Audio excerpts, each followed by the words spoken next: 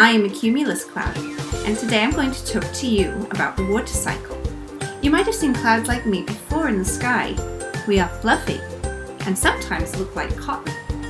The water cycle, simply put, is the continuous movement of water as it changes and travels around our Earth. It has four main stages: precipitation, accumulation, evaporation, and condensation. The first stage is precipitation, which is like when it rains, such as what's happening with me right now. I am too heavy and full of water, so I need to make it rain. The rain falls either on land or in the sea.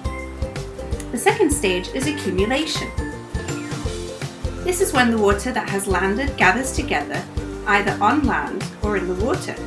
The third stage is evaporation.